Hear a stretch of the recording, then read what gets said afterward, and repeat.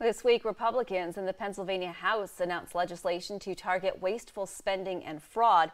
They say ineligible recipients for some state programs are costing taxpayers hundreds of millions of dollars each year. WENY State Capitol correspondent Brendan Scanlon has more details from Harrisburg.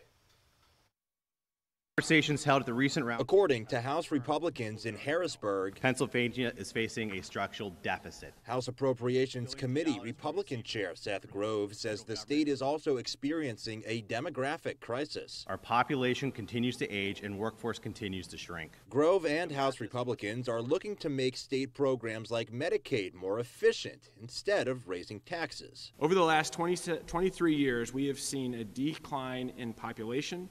Yet we have seen an increase in Medicaid by 2.4 million participants. Representative Clint Owlett says ineligible Medicaid recipients are a growing concern and are costing the Commonwealth. It's 725,000 people who, and that's a conservative estimate of how many people in Pennsylvania are receiving Medicaid even though they are not eligible. These ineligible recipients cost $500 million to over $1 billion a year to our taxpayers. House Republicans plan to reintroduce a package of bills that mirror federal programs and laws like the Federal False Claims Act. It would allow Pennsylvania to recoup an additional 10% from false claims made against Medicaid during national settlements. This is an important bill to ensure that our programs are run efficiently and dollars are spent for our most needy, not siphoned off through fraudulent actors. Some of the bills passed the House in prior sessions with bipartisan support, but never made it across the finish line in the Senate. House Republicans are hoping for a better outcome this session. At the state capitol in Harrisburg, Brendan Scanlon reporting.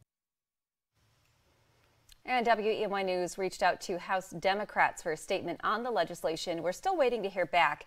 When or if we do, you can find their statement and more information on our website, WENY.com.